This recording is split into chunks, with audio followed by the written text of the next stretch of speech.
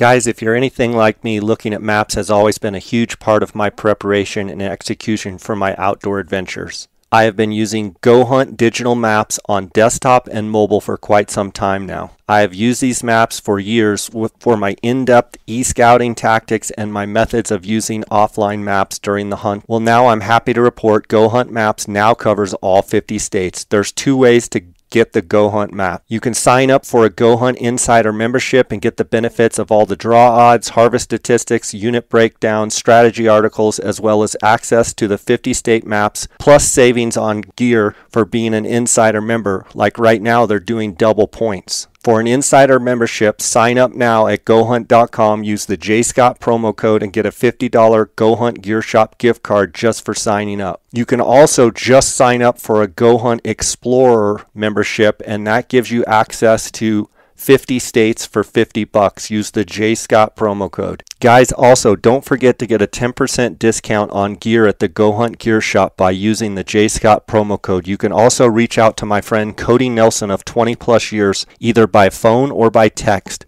602-399-3699. Make sure you tell him I sent you. I want to thank GoHunt.com for their loyal sponsorship of my podcast. We're over 815 episodes in, and they've been with me since the beginning. I also want to thank Kuiu Ultralight Hunting for their sponsorship of this podcast. They provide the gear that I use on all of my hunting adventures. You can go to the Kuiu website directly, kuiu.com, order directly. They're a direct-to-consumer company. They make the best gear in the hunting industry, and I've been a loyal supporter of theirs for years. Also, phonescope.com. Go to phonescope.com, use the JScott or JScott22 promo code, and you're going to get a 10% discount at Phonescope. Guys, thanks for listening to the podcast. Thanks for supporting me. If you have any questions or you'd like to send me a comment, the best way to do that is on my Instagram account at JScottOutdoors. Again, let's get right to this episode, and thanks for your support. Guys, welcome to the J. Scott Outdoors podcast. Today I've got Pat McCarty of Shadow Valley Outfitters. Pat, how you doing? Doing really good, Jay. A little wet right now. We're hunting antelope and we just got rained out, but we're doing good. You know what? It's always great to hear it's raining in Arizona. It looks like about the next 10 days there's anywhere from a 30 to 80% chance of rain every day. That's good news, right? It's not when you're trying to kill antelope, but it's good for our animals. Yeah, it's great news. And if you look at our monsoon, up to this point, we're almost double our average rainfall for monsoons all the way across the state. It's really phenomenal. So conditions out there, you're out there in the field right now. I know you've been out looking at elk and such. How are things looking across the board? Looks really, really good. This monsoon has had a tremendous impact on, the grass crop. And then also, we're seeing a whole lot more fawns. Fawn recruitment, I expect to be a lot better for the 2022 year. A lot of the antelope are still carrying twins around beside them.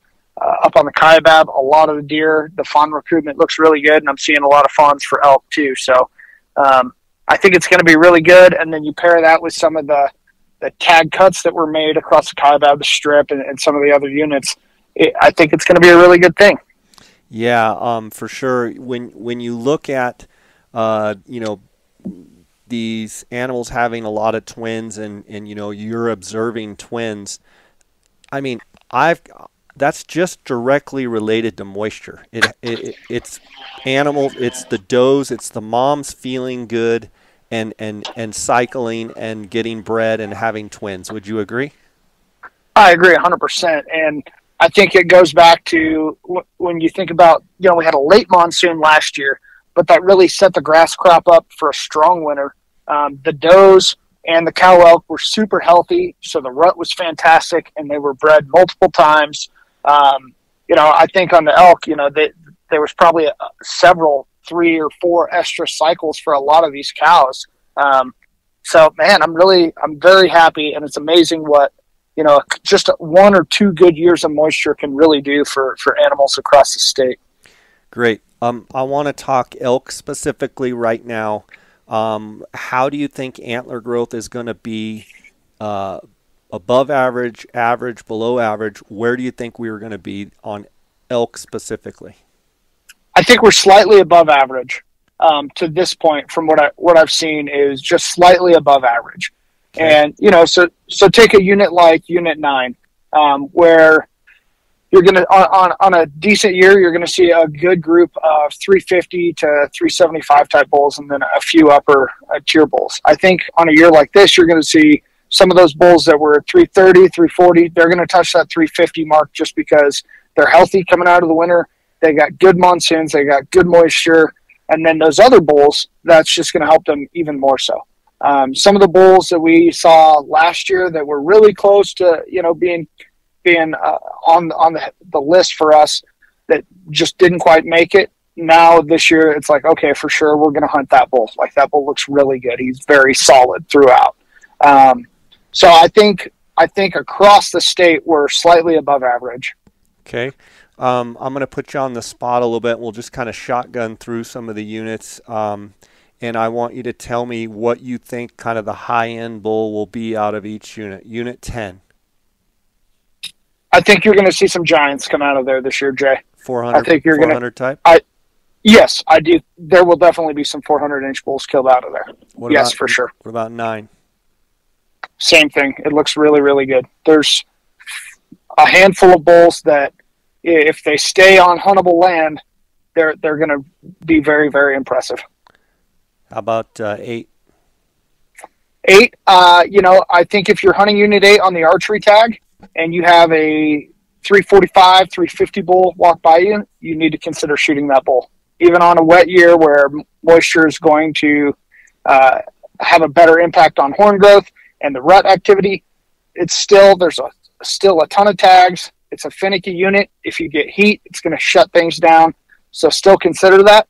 On that early rifle tag, I think you should be looking for something 360, 375-ish. Okay. 7 West.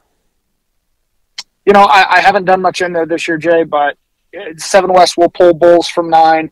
7 West will pull bulls from 10, as you know.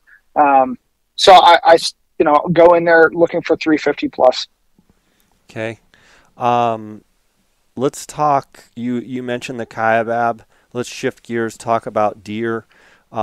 This monsoon moisture that we're getting right now, the deer are still packing on the inches where the elk are rubbed, and it's over for them as far as antler growth. How much do you think this, say, next 10 to 15 day forecasted moisture that we know about is going to help them? I think genetics, I think, plays a huge role in just getting the frame of the deer where it is, and then from there, when they get at that extra nutritional boost where they've got the resources that they need, I think that's where you're going to start to see how that fun stuff, those little cheaters and kickers and inlines and stuff like that. And some of the video that we've been able to get this year shows just that. Some bucks that didn't show it last year, that this year are showing some pretty cool character. I don't think this rain could come at a better time for the Kaibab and the deer herds. It looks really, really good. It's getting better every year for like the last 3 years. What about the Arizona Strip? What are you hearing there? So Bob just came back, and we had a really, really good scouting. I think we're still lacking age class, but this is going to take 3-4 years to get the strip where it needs to be again. And without cameras, without all this other stuff, that's going to happen. Are there some big deer? Yes, there are. There are some very big deer up there still. And I think you're going to see those bucks get killed on the archery hunt. And then going into the rifle hunt, it'll kind of be a barometer of, what's left.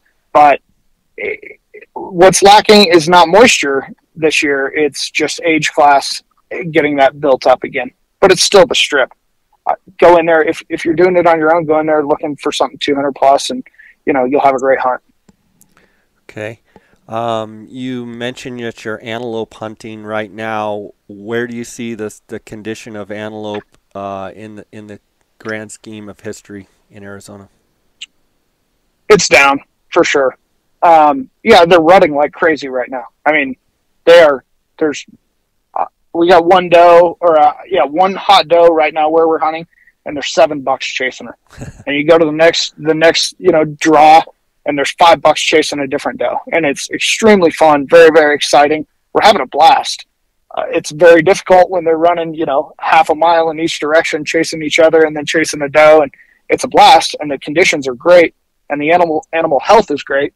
But, like in 19B, for example, just loss of hunting area and then the encroachment of development mixed with the proficiency of archery and the proficiency of muzzleloaders over the last 5 to 7 years, we've killed a lot of really good bucks, and now it's a little bit tougher to find good bucks. That's unfortunate, but that's definitely the case. It used to be on every hunt in the state a buck was doable. That's not the case anymore, is it? No, it's not, and it's really disappointing. I'm really sad about that. But like this hunt that we're on right now, there's a couple really nice bucks that would be a Pope and Young type buck, but they're on private land, and the landowners do not allow access at all on some of these pieces now, for one reason or another. So like this one is where we're just like, okay, out of these 5 bucks that are all going to score real within an inch or two of each other, which one do you like the look of? All right, now let's go hunt that one.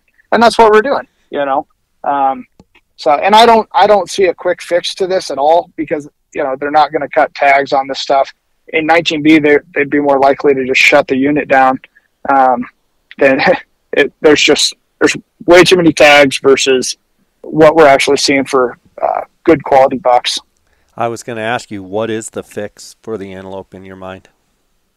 Just cut tag numbers, right?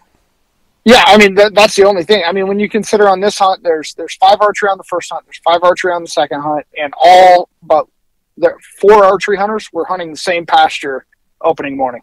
One of them had access to private land, and he was up north, and the rest of them were all in the same area. And it's like, well, for 5 tags, you might as well have 50.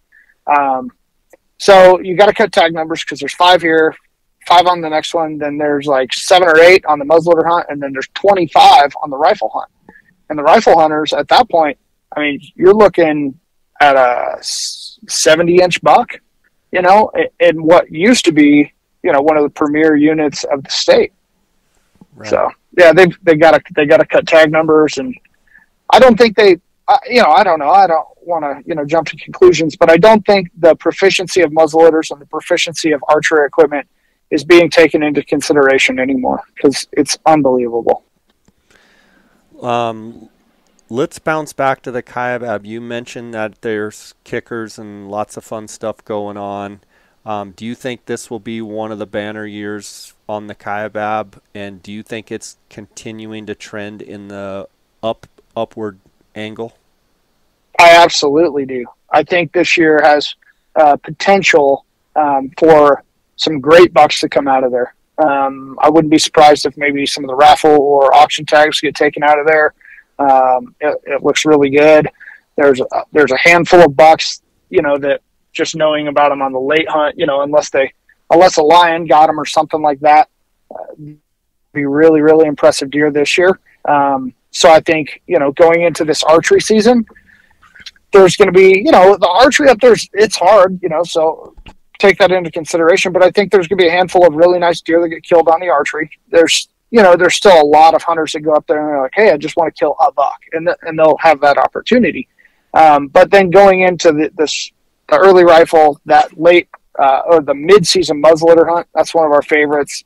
That's going to be a phenomenal hunt. I think you'll see some big deer get killed on that. There's few hunters, good opportunity. And then that late season tag, I think people, if you got a tag this year, this is the year you want to hunt. Unless you have a health scare, something like that, do what you can, rearrange your work schedule, do everything you can to go hunt. If you have the tag, try not to point guard, because I think you'll be disappointed if you don't. And with the moisture that we've had the last 2 monsoon seasons, last season and this season, it's very easy to be already looking forward to next year, is it not? Oh, absolutely. Yeah. Like all of the ponds, are full. All of the little seeps, all the little springs, they're producing. And then just the grass crop alone and the moisture content in the soil is very, very impressive. If you take Unit 9, it's like one of the most arid places in the state as far as like holding moisture content. I was up there last week, and it's like, man, I need an airboat to get around this place. There's standing water across the place, and elk are spread out, and there's elk around every corner, whereas they're not bunched up, around these trick tanks and stuff like that. And you're seeing the same thing on the Kaibab. You're seeing the same thing on the Strip, where they're not reliant on that stuff. So they're not having to travel. Their body isn't being stressed because of conditions. It looks really good. I think the Kaibab is, like I say, I wish I had a Kaibab tag this year. And that goes for the east side and the west side. I mean, equal moisture in both places. Both look great. Yeah, and to me, yeah. James Vine does 90% of our stuff up there, and he's very, very excited about that. He's, he's very excited about a few deer. So he's seen a lot and he's done a lot. So when he gets excited about a deer and he tells me, hey, I'm finally videoing deer, instead of just telling me about it, that's exciting because it takes a lot for him to really get his blood pressure up. Great. We've got the archery strip hunts, archery deer hunts up there on the Strip. Bob just got back. With as much moisture and tanks and everything spread out, it's going to make sitting water pretty tough. Wouldn't you agree? It sure is, Jay. And that's conducive to what we do because we're primarily spot and stock anyways. So our scouting is typically the same as, how we would go about our hunts. And, Bob was able to go up there with a few guys and they were able to locate some really good deer that were not near water sources. And they were, kind of in out of the way places because they're comfortable there. They've got all the food they need. They got all the water they need. And they're not having to travel or they're not having to stay close to water sources, because ever since last winter going into it, on the rifle hunt up there last year, it was green, like green grass. And so they had that good health going in. The wintertime, it wasn't super wet, but it wasn't horrible. So it wasn't, a bitter cold and it wasn't super deep snow or anything like that. So they really weren't stressed out throughout the winter. And then they go into the spring, they're healthy, good monsoons.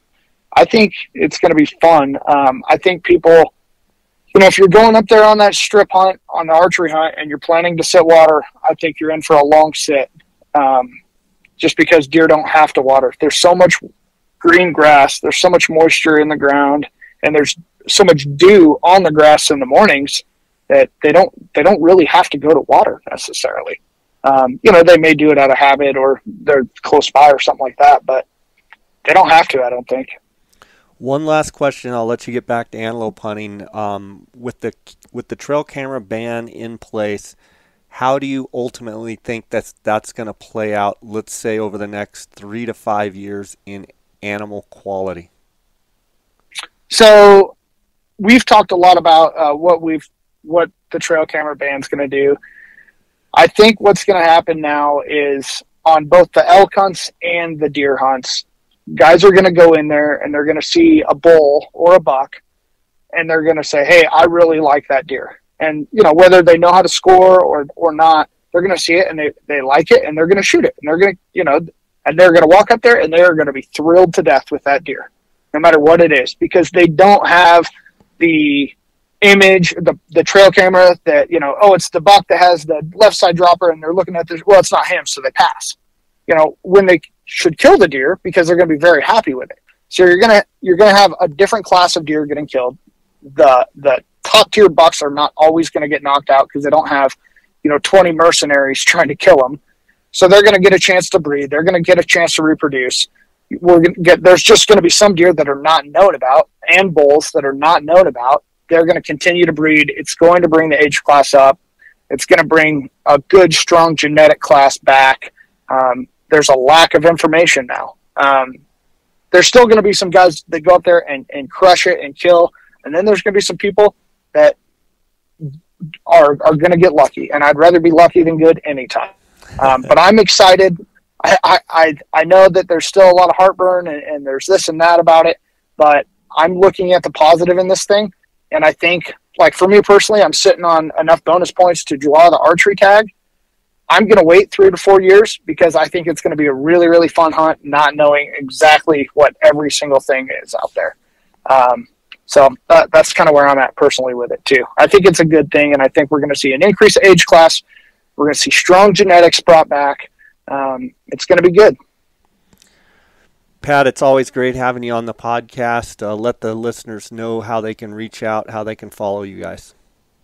Yeah, you can find us real easily, Shadow Valley Outfitters on Instagram or Facebook. And you can always give me a call at 928-533-1903. And hope everybody has a very successful hunting season this year. Awesome, buddy. Look forward to seeing you guys' success, and go dry out and get on those antelope tomorrow, okay? Thanks a bunch, Jay. Have a great day. All right. God bless. Bye-bye.